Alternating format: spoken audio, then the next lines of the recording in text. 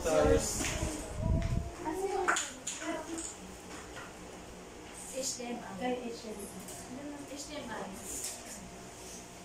Yung pangalawa, bulit mo yun.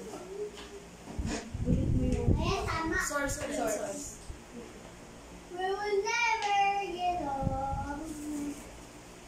Exit ka. Exit. Take back. Yes. Exit, take back. Take back. Okay na? Tapos yung pangalawa. Wait lang. Yan.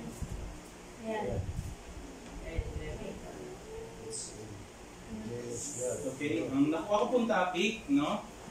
Magandang gabi po muli. Good evening. Go na yan. Kanino pa? Okay, magandang gabi po muli, no? Good evening. Ang nakuha ko pong topic, no? Ang kinikwento ko po sa inyo kanina ay a jealous God. Okay? Siya po ay isang silosong Panginoon. Okay? Okay, tignan natin sa scripture. No? Normally kasi ang word na selos ay negative, no? Yan ang pinapasok sa atin. Pero actually, in biblical terms, ang word na jealous ay it's a godly representation of who God is. No? Sino siya, no? Basahin ko natin sa Exodus 34:14. So, gusto ko pong pumunta kayo sa Exodus 34:14.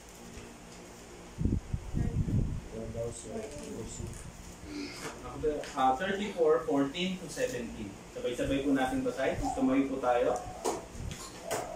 Okay, nandiyan na po ba kayo? Amen. Nandiyan din ba? Basahin po natin. For thou shalt worship no other God, For the Lord whose name is jealous is a jealous God. Lest thou make a covenant with the inhabitants of the land, and they go a-whoring after their gods, and do sacrifice unto their gods, and one call thee, and thou eat of his sacrifice, and thou take of their daughters unto thy sons, and their daughters go a-whoring after their gods, and make thy sons go a-whoring after their gods. Thou shalt make thee no molten gods. Okay? Diyos ang magpala sa pagbasa ng kanyang salita. Manalangin po muna tayo na sakit.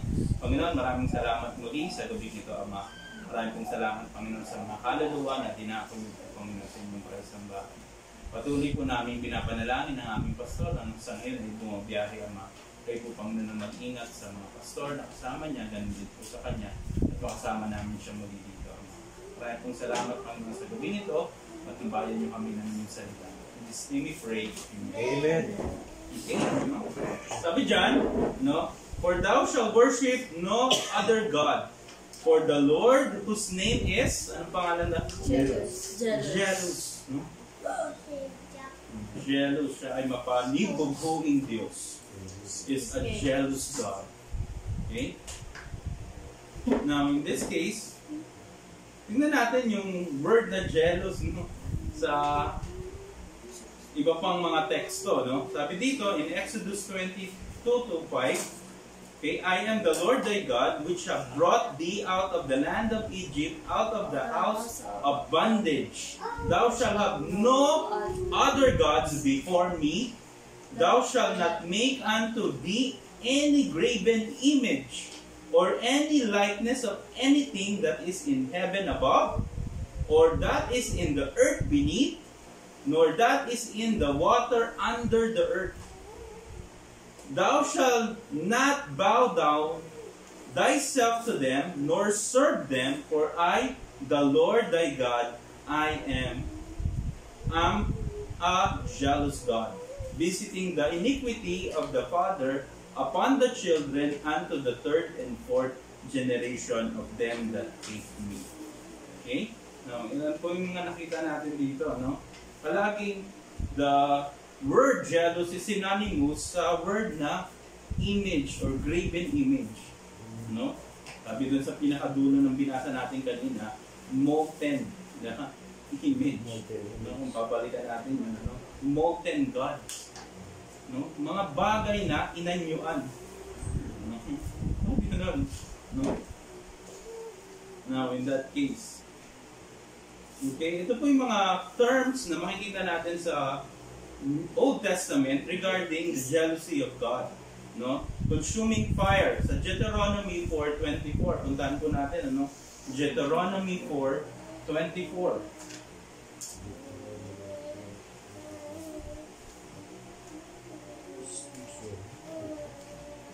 Exodus, Leviticus, yan po ay pinaka-hit book, no? Numbers, Deuteronomy.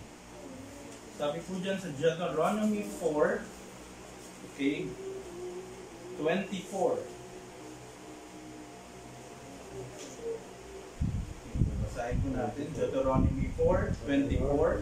Okay, sumunod po ay Deuteronomy 6:15. Okay, babasahin ko po yung 4:24, kayo po magbabasa ng 6:15.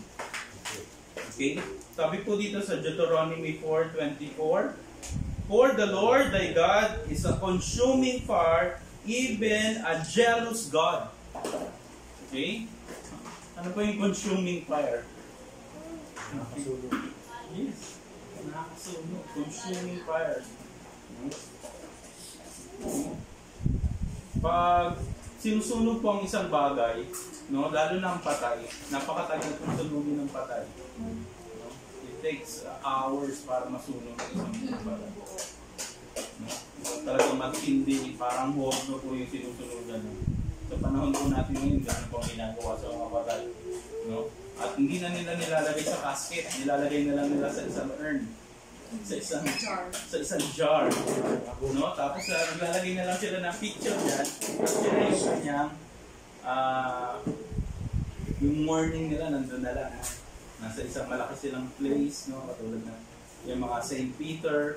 No, ganun na lang, yung mayayaman po, ganun po ang ginagawa nila. Hindi na sila naglalagay ng casket. Pagkamatay ng kanilang mahal sa buhay, sinusunog siya, nilalagay lang sa earth. Maglalagay lang ng malaking picture dyan at mga bulaklak. But in that case, no, ang Panginoon ay isang consuming fire. Sabi po, pagkalbasa ko sa Deuteronomy 6:15, siya po ay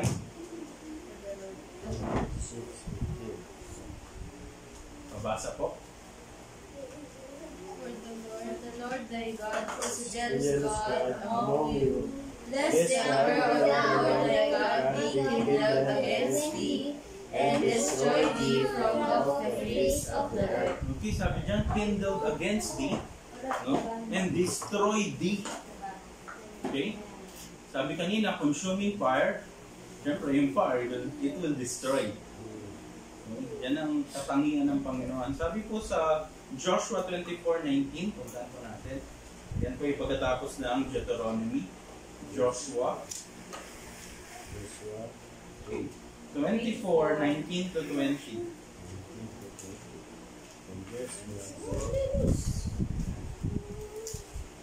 Joshua 24:19 to 20. Pakibasa po. And Joshua Said unto the people, ye cannot serve the Lord, for he is an holy God. He is a jealous God. He will not forgive your transgressions, nor your sins. If ye forsake the Lord, and serve strange gods, then he will turn and do you hurt, and consume you, after that he hath done you good. Okay. We still remember what God did in Egypt, no? Kita natin yung plagues doon, no? Kung ano yung unang plague? Water. Okay, water into blood. Second plague? Frogs. Third plague? Lice. Fourth plague? Flies. Flies. Fifth plague? Dust. Ano yung fifth plague? Words. Locust. Ano yung... Nakalimutan na natin. Hail. Okay, hail. Then? Plague. Plague doon sa ano, no? Yung sa mga hayop. Ay. Then? boils, locust, First word. Hindi pa. Hindi na yan. Hindi ko yun. Kalimutan na natin. Pang 10 yung firstborn. Oo, top 10 yung firstborn. Ano yung 9? 9. In darkness pa. Yes, Ah, darkness. darkness. No? Then, firstborn. Kita natin, ano? Grabe yung ginawa ng Panginoon sa Egypt. Pero, yung mga anak ng Panginoon, ng mga Israelites, ano nangyari sa kanila? Wala. Wala. Ganun sila inangatan ng Panginoon. Ah. Okay? Iningatan sila ng Panginoon, no? And then, actually, they are delivered. No? Inalis sila doon. Pero, ano nangyari? Puro reklamo. Okay, ikaw, imagine mo, no? Pronotektahan ka ng mga Panginoon sa mga plague na yon, no? Eventually, ang ginawa sa'yo ng Panginoon, niredeem ka niya, kinuha ka niya sa Egypt, tapos ang pangako niya, bibigyan ka niya ng lupa na kung saan ang gatas at ang honey ay marami, abundant, flowing with milk and honey. Yun ang description ng Panginoon, no? Pero, pagdating ka na Joshua, sabi ni Joshua sa kanila, ni-remind sila ni Joshua, sabi ni Joshua, no? And Joshua said unto the people, ye cannot serve the Lord, for He is a holy God. He is a jealous God. He will not forgive your transgressions, nor your sins. If ye forsake, no? Hindi kayo, pag pinursake mo ang Panginoon, taliwas ka, no? Marami ngayong mga Kristiyano, or even worse, hindi pa sila Kristiyano, kala lang nila Kristiyano sila, no? Tumatalikod sila sa Panginoon at ang gusto nila ay pagbibigyan palagi sila ng Diyos. Okay?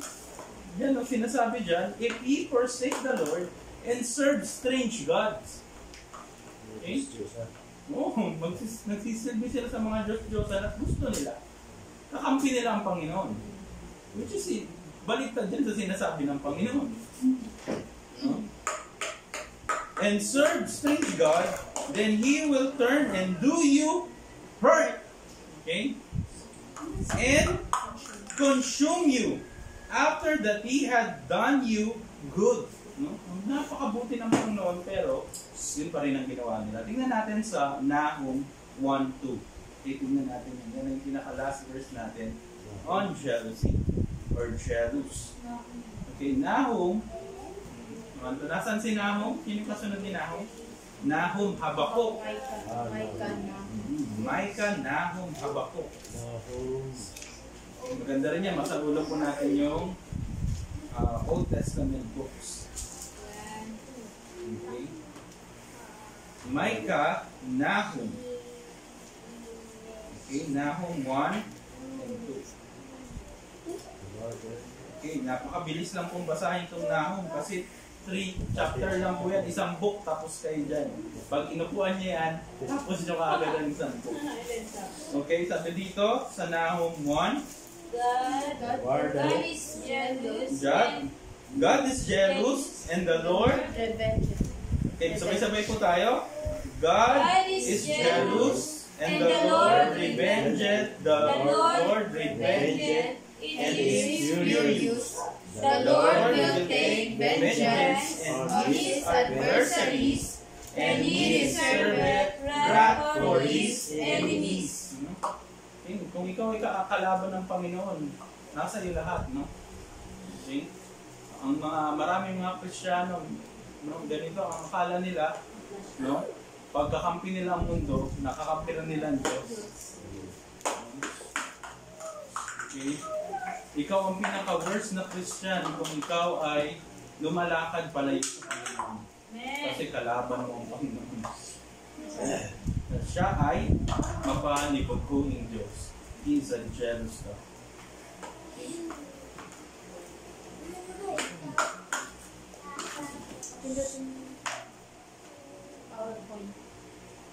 Okay?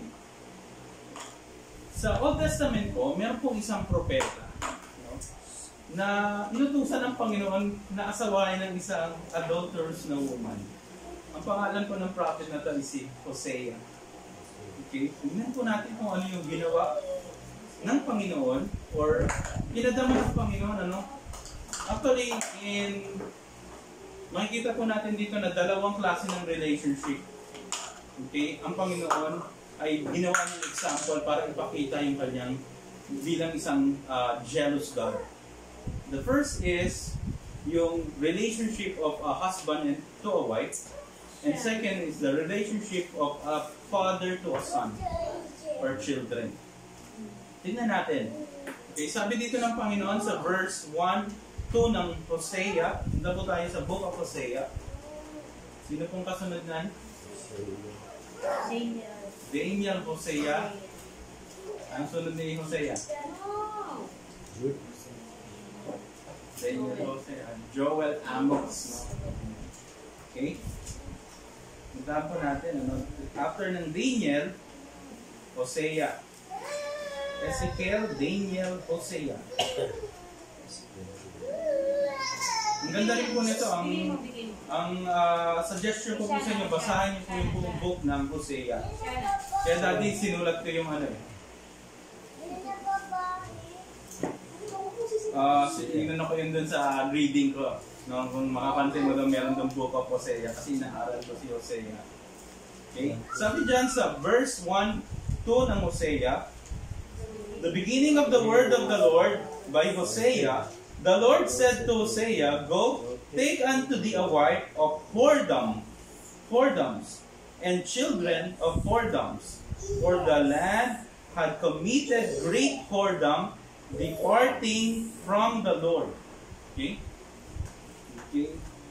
Lagi pong kasunod ng isang, alam po natin ang isang relationship kung paano po nabubuo. Okay? Okay, ang pinaka-natural way ay ang relasyon ng magulang sa anak. Tama? Pwede bang piliin ng anak yung magulang? Hindi. Pwede bang piliin ng magulang yung anak? Hindi rin, di ba? Hindi mo mapipili. Gusto ko, susunod na anak ko si Jamie. Susunod ko doon si Jana. Hindi ko yung pinili. Pinanalangin ko lang, Panginoon, bigyan mo kami ng anak. Tapos, sumunod na panalangin ko, Panginoon, dalawa na yung girls ko. Gusto ko naman, boys. No? Binigyan ako ng Panginoon si Johan. At sabi ko, Panginoon, medyo kulang pa kami kasi walang kasama si Johan. Nanalangin ulit ako, Panginoon, kung bibigyan mo pa ako ng anak, bigyan mo ulit ako ng buhay. Sabihin ng Panginoon, buti ng Panginoon eh. Makikita mo talaga kung nananalangin ka, makikita mo kung paano kabuti ang Panginoon. Okay? Now in that case, no, hindi mo pwedeng piliin. No? Pero, ang mapapangasawa, pwedeng piliin. Pwede mo siyang piliin. Okay? There are ways na pwede mo siyang, kumbaga magkaroon ka ng pagsasala. Requirements. Wedding requirements. Or meron kang standard. Di ba? Magkakaroon ka ng boyfriend, syempre, hindi naman kagad asawa yun. No? Boyfriend muna. Or manliligaw. No? Pag may manliligaw sa'yo, pipiliin mo. Kung 5 sila, no? Hindi mo pa lahat sasabihin na sasagutin mo yung mga yun. Maaring yung iba doon, ito-turn down mo at pipili ka ng isa na pwede mong ipag-pray. No? Hindi gano'n din, marami yan. Hindi ka rin, tawag doon? Sa paglalaki ka, may hindi ka sa babae, chick boy, hindi ka naman chick girl. Yeah. Chick girl. No, hindi ka naman gano'n. No? Dapat pipiliin mo. No? Gano'n din. The same way, yung lalaki, pag pipili tayo ng mapapangasawa natin, paano yung pa natin pinipili yung mapapangasawa natin? Kuya Stephen, ano yung gusto mong ugali na mapapangasawa mo? Tipid. Hindi hirap. Siyempre, katulad ng nanay mo. Di ba? Lahat ng mga mabubuting aspect ng nanay mo, yun yung pinaka-the best mong standard. No? Kung yan ba ay mabait, yan ba ay maalaga, hindi nagpapabaya sa mga anak, no? Okay? Yan ay mga essentials. At number 1, dapat Kristiyano may takot sa Diyos. Okay? Hindi mawawala, no? Ang ganda nga, no? trophy material nga, no? Makinis ang balat, matangos ang ilong, no? Pang Miss Universe pag naglalakad, parang umiikot, no? Gusto mo ba ng ganon? Pero hindi naman Kristiyano. Hindi na, di ba? Pinakamaganda nga yun, ano? Pero hindi naman Kristiyano. Patay ka. Now, in this case, ang Panginoon, inutusan si Hosea. No? Ang mapapangasawa niya isang whore. No? Napakahirap nun. No? O, asawahin mo to. Ay, alam mo na ano eh. Chick girl yun. Okay? Yan ang katayuan ni Hosea. At pinapakita niya ng picture ng mga Israelites sa harapan ng Panginoon. Sila ipinili ng Panginoon, inalagaan ng Panginoon, inalis ng Panginoon sa Egypt, no? Imagine mo, nagugutom sila, pinapaulanan sila ng mana, no? Ay, hindi pa sila satisfied sa bread. Gusto naman nila, may ano sila, karne. No? Ngayon sila ng quail. No? Pag nauuhaw sila, mareklamo pa sila, no? Yung tubig nang gagaling sa bato. Imagine mo, saan lalabas yung tubig sa bato? Panginoon lang ang makakagawa nun. Kailan ka nakakita lang, may tubig dyan, maghanap ka ng bato, may tubig dito. Walang ganun eh. Diba? Pero nanggagaling ang tubig nila sa bato. Okay? Ganun sila inalagaan ng Panginoon. No? Now in this case, sabi dito, ang napangasawa niya si Gomer. No? At siya ay nagkaroon ng anak kay Gomer. No? Okay, ito yung sa verse, chapter 3, basahin natin chapter 3, verse 1.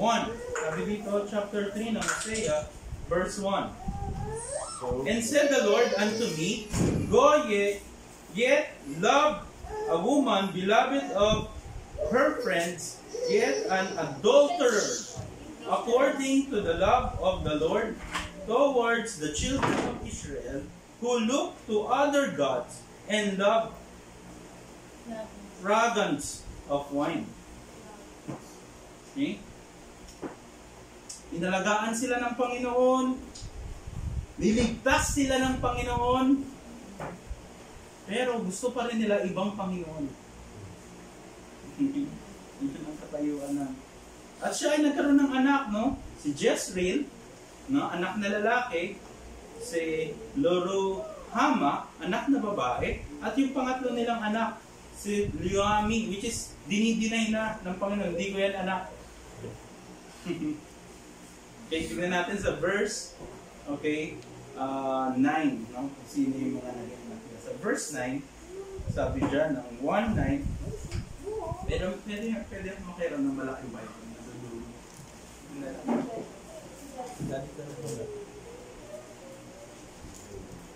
Hindi na kaya na.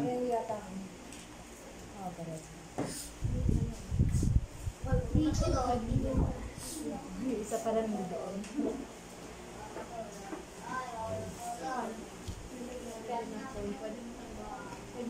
Hosea. Camera. Joel. Kasi tinanggal yan sa ano. Okay, sabi po dyan, sa verse 1:9, no? Ano sabi po dyan? Encourage ko kayo, basahin yung buong book ng Hosea dyan, ay 14 chapters lang po. Sabi po dyan sa 9, Therefore will I return and take away my corn in the time thereof. Natutap po, sorry, hindi ako nang basa. 9. And said God, Call his name Luwami, for ye are not my people, and I will not be your God. Hindi niya na-anak yun, no? Pag pina-DNA yun, hindi niya na-anak. No? In that case. Okay, sabi doon sa verse 11:1. Ito po natin yung verse 11:1. No? Verse 11, chapter 11, verse 1. Chapter 11, verse 1. Okay, mag-go through lang po natin to, pero babalikan ko po yung mga relational. Okay? Let's go. Sabi ko na, when Israel was a child, then I loved him and called my son out of Egypt. Okay? Yan po yung isang relational, no? Yung anak sa tatay, no? Gusto niyo ba, mahal niyo ba yung tatay niyo? Siyempre, di ba? Mahal natin yung tatay natin. Di ba? Ako, yung tatay ko, kahit na yung tatay ko po hindi masyado mahal salita. No, hindi mo po yung maririnig na sisigaw. No, napakatahimik po ng tatay ko. Pero gusto ko po siya nung latter part ng buhay niya, nagkasakit na siya. Ako po yung palagi niyang kasama. Sinira ko po yung gospel. Sa biyaya ng Panginoon, tumanggap po yung tatay ko. At nananampalataya po ako sa Panginoon na magkikita kami doon. Pupunta na ako doon. Okay? Now in that case, now sabi dito, no, hindi ko yun anak. Sa verse 11:3, sabi po dyan, I thought Ephraim also to go, taking them by their arms, but they knew not that I healed them. No? Sila ay pinapagaling ng Panginoon. Pero hindi nila yung binibigyan ng halaga. Okay? Sabi dyan, drew from cords of a man with band of love. 11:4. Sabi po doon, I drew them with cords of a man with bands of love. No? And I was to them as they that take off the yoke on their jaws, and I laid meat unto them. Tinanggal niya yung yoke, no? Sa kanila yung paghihirap nila sa Egypt. Although si Ephraim ay anak ni Joseph. Si Ephraim ay, ano ba siya? Tunay na anak ba siya ni Jacob? Ni Jacob? Ni Israel? Tunay ba siyang anak? Si Ephraim? Apo siya, pero siya ay inangkin na anak. Diba? Double portion kasi yung binigay kay Joseph, no? Imbis na isang party lang ng kay Joseph, no? Yung 12 tribes, actually si Levite, naalis siya. Kasi lahat siya, nandun siya. Kasi siya ay magsiserve sa Panginoon. At kung titignan yun, 11 na lang yun. Ngayon, pagdating kay Joseph, imbis na maghahati-hati 11, no? Yung part ni Joseph ay naging 12 ulit. No? Si Manasseh at saka si Ephraim. No? Kung gaano no, hati nila, no, dapat yun ay isang hati lang yun. At sila ay maghahati dun sa isa na yun. Pero hindi ganun na nangyari. No? Inako ni Jacob si Ephraim at saka si Manasseh as his son. Kita natin dyan. Yun yung katayuan ng mga Israelite ng panahon na yun. No? Balikan lang po natin yung wife to husband to a wife. Okay? Nung makilala niyo yung inyong mapapangasawa, no? Siyempre, kikilalanin niya ng maigi yun. Hindi yun matatapos doon. No? Paano natin kinikilala? No? Kunyari, tayo ay mag-girlfriend, boyfriend pa lang. Paano niyo nakikilala yung maging mapapangasawa niyo? You spend time. Okay? Mag-spend ka ng time. Quality time. Hindi yung hi, hello lang. Or sa text na lang kayo mag-ano. Okay, nagising na ako. Okay na. Okay. O, gising ka na rin ba? O, umalis ka na. Hindi na lang hindi gano'n. No? You spend time. And a quality time. No? Yung time nyo sa isa't isa, nagkakwentuhan kayo. Ang maganda po dati nung magkasama po kami ni Johan sa trabaho. Pag nagda-drive po kami lang pong dalawa at nakapagkwentuhan po kami ng kahit na ano. Ang ganda po na-appreciate ko po yun. Kami lang dalawa, walang mag-asungot sa amin, walang mga bata. Pagkwentuhan kami, no? Kahit na ano, nailalabas ko yung aking kaisipan sa kanya, nailalabas ko yung kaisipan niya sa akin. Ganun yung relasyon ng isang mag-asawa. No? Now, in that case, no, nung nawala na yan, we continually talk, no, nag-uusap kami. Hindi mag-usap ang mag-asawa. Pag hindi nag-uusap ang mag-asawa, ibig sabihin meron yung away, no? Meron yung conflict. Okay? Now, in that case, no, titignan natin, paano nangyari yung mga Israelites, diligtas sila, pinakitaan sila ng mga wondrous things, no? Miracle, ang sabi nga doon, no? Pero, patuloy silang lumalayo at naghahanap ng ibang pagtitiwalaan at pagbibigyan ng kanilang parangal or kanilang pagsamba. Bakit ano nangyari? Bakit ganun? Anong reason? Na? Paano nangyayari yun? Kunyari, dalawa kayong mag-asawa, no? Eventually, isang araw, hindi na kayo mag-uusap. Parang ganun na kayo. Ganun na lang. Pwede ba yun? Ganun lang ba yun? Ibig sabihin, may dahilan. Ngayon, tignan natin kung ano yung mga dahilan. What caused this? Ano yung nag-cause nito? Okay, sabi dito sa chapter 4, verse 1. Asahin ko natin. Chapter 4, verse 1. Hosea pa rin po tayo. Chapter 4, verse 1. Sabi po dyan, ano po yung isa sa mga cause?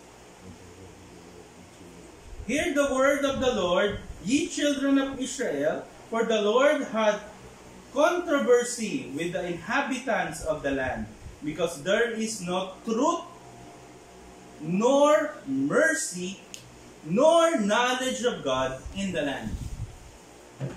Okay, ano yung truth? Saan nagkakuha yung katotohanan? Sa salita ng Diyos, no? Yung John 17:17, ano yun? Sanctify them through the Thy word is truth. No? Pag ang isang tao humiwalay sa salita ng Panginoon, alam mo na kung anong mangyayari sa iyo. Okay? Pag humiwalay ka sa salita ng Panginoon, alam mo kung anong mangyayari sa iyo. Okay? Hear the word of the Lord. Okay? This is ano to? Ano to? Warning to sa kanila actually. A command and a warning. Pakinggan niyo ang salita ng Panginoon. Children of Israel, for the Lord had a controversy with the inhabitants of the land. Okay? Because there is no truth, nor mercy, nor knowledge of God in the land. Okay, pag ang mga Kristiyano tumahimik na, ipahayag ang salita ng Panginoon, tapos na ang Pilipinas. Napasa na yung Soji Bill. Pero sa biyaya ng Panginoon, meron pa rin mga Kristiyano na tumatayo at nagpipreach ng salita ng Panginoon. Pag ang isang lugar na wala na ang pag-preaching ng salita ng Panginoon, wala na silang pagkakilala sa salita ng Panginoon, tapos yun. Tingnan pa natin sa verse 4, 6, chapter 4, verse 6. Diyan, my people are destroyed for lack of knowledge because thou hast rejected knowledge. Okay? Sabi dyan, my people are destroyed. Bakit daw sila na-destroy? Lack of knowledge. Hindi lang sila lack of knowledge, ano pang ginawa nila? Ni-reject mo pa. No? Ayaw mo, wala ka ng pagkaalam, imbis na alamin mo, ni-reject mo pa. Inayawan mo pa. Okay? Doon sa amin, marami doon mga professional po, no? Mga managers, no? Kanina lang nagkikwento po isang manager, no, tinutuya siya, no? Kasi may hawak siya ng Bible. Sabi sa kanya ng mga managers, co-managers niya, mga matataas po na posisyon niya, sa smart executive position po yan. Sabi po siya, uy, dami mong Bible, baka lumampas ka na sa langit. Sabi niya po, sige, bigay ko sa iyo isa para hindi ako lumampas. Bigay niya tayo isa para matuto naman yun kung paano gumalang sa salita ng Panginoon. Lumampas ka daw sa langit. Ako rin dati, biro ko rin niya kay Pastor Is. nag-start pa lang kami sa aming Bible study. Pastor, Ace, bakit ganito? Lagi na lang tayo nag-Bible study, kain naman tayo sa labas. Baka lumampas tayo sa langit. Sabi sa akin ni Pastor Ace, okay na lumampas ka sa langit, huwag ka lang kumulang. Hindi ka aabot. Sa biyaya ng Panginoon, no, tayo abot na abot doon dahil ang nagdikta sa atin ng Panginoon. Okay? Now, saan pa yan? Verse 6, no? Ng chapter 6. Ang ganda na itong 6 eh. No? Ay, ng 4 and 6, no? Chapter 6, verse 6, sabi dyan, For I desire mercy and not sacrifice. No, bigay ka nga ng bigay. No, sa Panginoon, hindi ka naman maasahan sa kanyang gawain. Yan, maraming mga ganyan, ano? Ay, nagbigay na ako sa Panginoon eh. Okay na yun. And the knowledge of God more than burnt offering. No? Kesa sa pagkaalam mo sa Diyos, knowledge of God. Saan mo ba makikilala ang Panginoon? Sino ba magbibigay sa inyo ng knowledge? Salita niya. Wala nang iba. Wala ka nang ibang pagkukuhanan nun. Okay? Sabi dyan, For they have made ready their heart like an oven. Sorry na ako mali. For I desire mercy and not sacrifice, and the knowledge of God more than burnt offering. Yun ang gusto ng Panginoon. Mas gusto pa niya na mas makilala pa natin ng Panginoon. Napakaganda po ng ngayon ng ating mga pag-aaral sa salita ng Panginoon. Meron na tayong pag-aaral dito. Sunday morning, Thursday, tapos Sunday evening. At meron pa tayong Bible reading. At meron pa tayo Bible quiz. Ako'y napapasalamat sa Panginoon, ano? Kung walang ganyan, wala sino mag-ano sa iyo. Babasahin mo ba yung salita ng Panginoon pag walang ganyan? Kaya din, babasahin mo ba? Isa ba itong leisure? Na actually, yung ginagawa natin is gumagawa tayo ng habit. No? A habit is a lifestyle. Ako, pag-gising ko sa umaga, ang una ko nang gagawin, hanapin ko yung Bible eh. Tapos sa app, yun yung una kong bubuksan, ano? Naglalaban din yan, pagka-pauwi na ako. Pag pauwi na ako, gusto ko na lang manood ng YouTube. Pero sabi ko, ano pipiliin ko? Manood ng YouTube o magbasa ng salita ng Panginoon? Hindi yung naglalaban yan, laban talaga yan. Pero sa biyaya ng Panginoon, ano? At dalangin ko rin, no? Pagtagumpayan ko palagi, ang pipiliin ko yung salita ng Panginoon. Now, in that case, biyaya natin, yun din yung pagdalangin ko sa inyo, no? Piliin natin ang salita ng Panginoon. Lack of the knowledge of God, ang meron doon, distraction. Piliin natin ang distraction.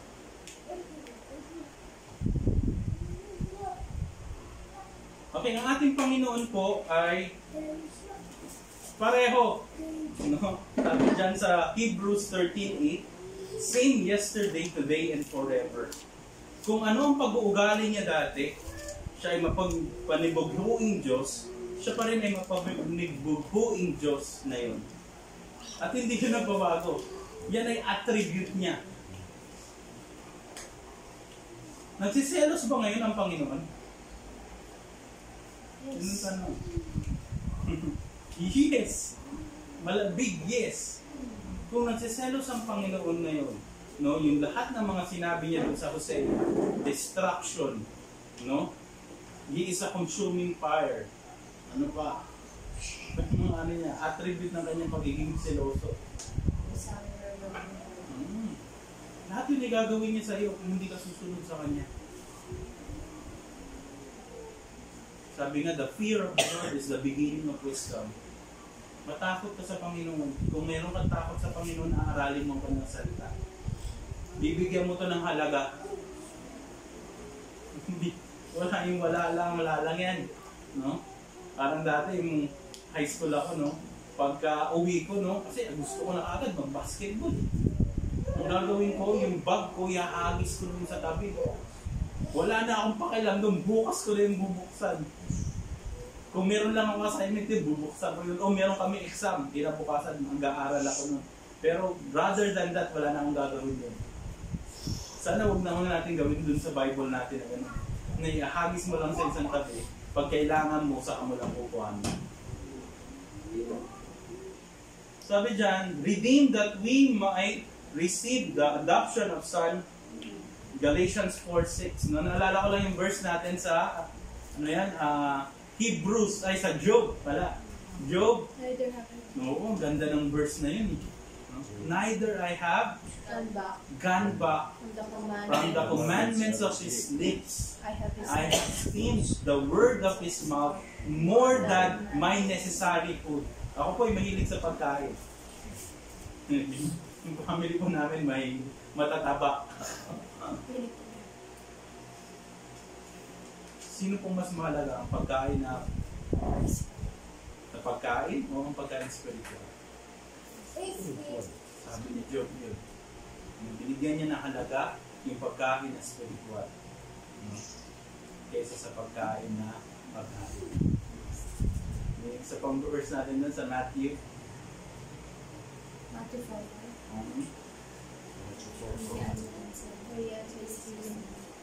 Man shall not live by bread alone, but by every word that proceeded out of the mouth of God. Yung ganda niyan, pagka nasa ulo po na, ang ganda po yan, lagi po na ano yan, minsan, binabalikan ko po yung mga nauna natin, no? For the word of the Lord is quick and powerful and sharper than any two-edged sword, piercing even to the dividing asunder of soul and spirit and joints and marrows. And it's a discerner of the thoughts and intents of the heart. Napaka-powerful po ng mga verses na yan. No? Kahit mawala ka ng Bible, pag sa ulo mo yung mga yan, parang yun na okay na eh. No? Pero mas maganda kompleto. No? Okay, sabi dun sa Galatians 4:5, ano pong sabi? Nasa New Testament na po tayo. Galatians 4:5.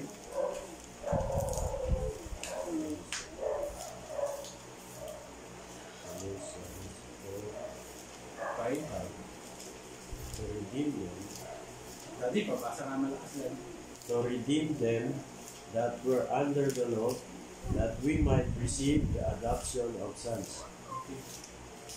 Oh, maganda po na, no? Tayo ay redeemed. No, parang Israel, no? Parang tatay ng Diyos sa Israel, ni-redeem sila. Gagawin ba natin kung ano yung ginawa ng Israel? According sa Panginoon, imbis na tayo ay sumamba sa Panginoon, pagsilbihan ng Panginoon, tayo ay ni-reject natin ang kanyang salita, humanap tayo ng ating sariling Diyos. Gagawin ba natin yun? Hindi po. Nalaman natin na ang Panginoon ang nag-redeem sa atin. Siya ang namatay dun sa krus ng Kalbaryo para bayaran yung kasalanan natin. At binigyan tayo ng, ano binigay sa atin?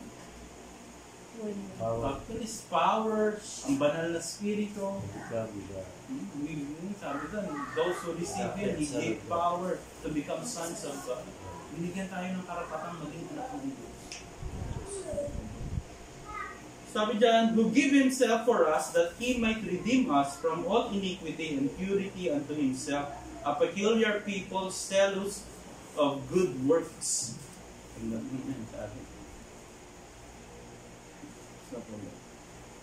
Okay, karapat dapat ba nating magkaroon ng takot, holy fear sa Panginoon dahil Siya ay jealous God? Karapat dapat ba? Karapat dapat ba na tayo ay magsilbi sa makapangyarihang Diyos na Siyang Diyos na nag-redeem sa atin?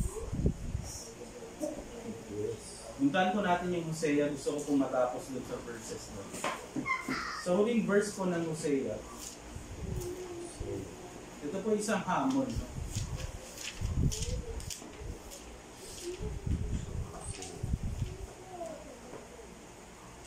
Ezekiel, Daniel, Hosea.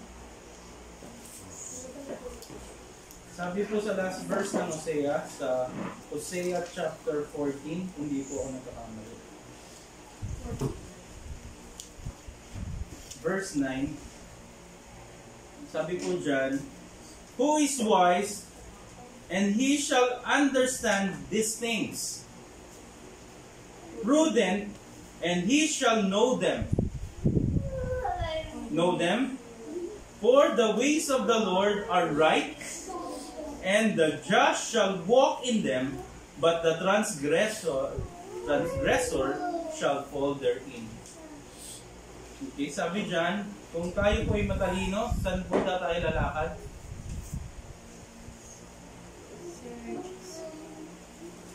Sa ways of the Lord. Tama, the ways of the Lord. Saan natin makikita ang ways ng Panginoon? Sa kanyang salita. Kung hindi tayo lalakad sa kanya, ways, ano daw mangyayari sa atin? Okay, tayo ay magiging transgressor and we will fall therein. Saan daw tayo mahuhulog? Sa kanya rin mga salita. Okay? Gusto nyo bang mahulog sa destruction ng Panginoon? Consuming fire. Okay, kahit na Kristiyano ka, lahat ng klase ng pagpapalo ibibigay sa inyo ng Panginoon. Okay? Sabi nga niya dun sa anong version, sa Hebrews. Hindi ako nagkamali, Hebrews 2.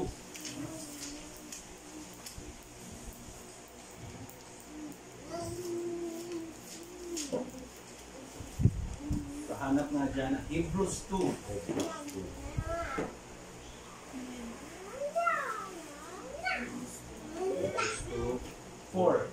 Sa 4, ano sabi mo? God also bearing them witness, both with signs and wonders, and with diverse miracles and gifts of the Holy Ghost, according to His own will.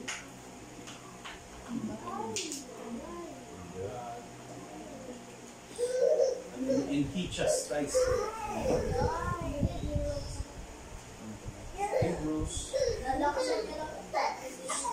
Hebrews 4:2. Say. Hebrews 4:2.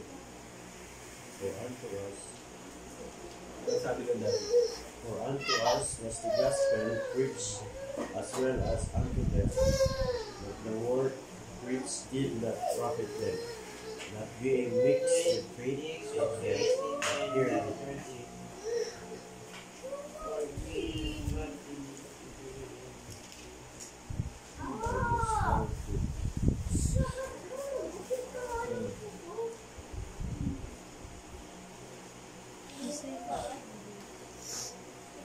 Sinasabi lang po doon, hindi ko lang balikan yung verse. Pero sinasabi po doon, sa mga anak niya ay chinachastise niya, ini-score niya. Yung mga tunay na anak niya ay ibig sabihin yung pinapalo niya at kinokorek niya. Okay? Gusto ba natin palagi doon sa chastisement ng Panginoon o doon sa blessing ng Panginoon? Ano kailangan natin gawin? Okay? Sumunod, walk in His ways. Ang ways niya ay nasa kanya. 12:7. Sabi doon, may basa nga yun. If ye endure chastening, God did it with you as with sons. For God's Son is who the Father chasteneth not. But if ye be without chastisement, whereof are partakers, that are ye bastards and Okay, not hindi tayo bastards. Hindi tayo bastards. No? Kung nagkakamali tayo kinokorek ng Panginoon. At tayo dapat ay lumakad sa kanyang salita, ways. Ang Diyos ang magpala, Panginoon, sa gabi nito. Tayo po'y manalangin. Panginoon, maraming salamat, Panginoon, sa gabi nito.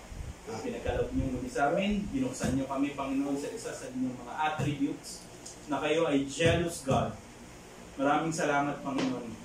Ang inyong pong pagsiselos ay karapat-dapat lamang. Dahil sa inyong mga pinili, sa inyong binigyan ng inyong buhay na walang hanggan. Na ang pinambayad niyo dito, Panginoon, na hindi ganun-ganun lang. Kundi pinambayad niyo dito ay inyong banal na dugo. Maraming pong salamat, Panginoon, sa mga kaluluwan nandito na patuloy na lumalakad, Panginoon, sa inyong ways, sa inyong salita. Dalangin po namin, Panginoon, kami po ay gamitin mo, Panginoon, sa sidlan, Panginoon, para may pahayag pa sa ibang mga tao ang mabuting balita ng kaligtasan. At doon kami lumakaroon.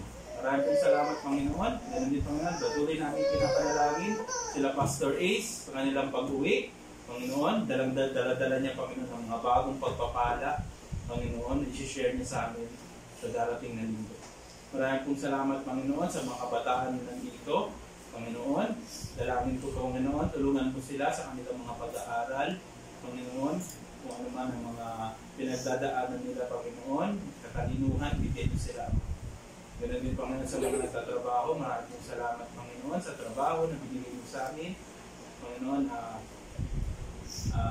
yung mga blessings mo na pagpapala, Panginoon, material, mental, physical, spiritual, Panginoon.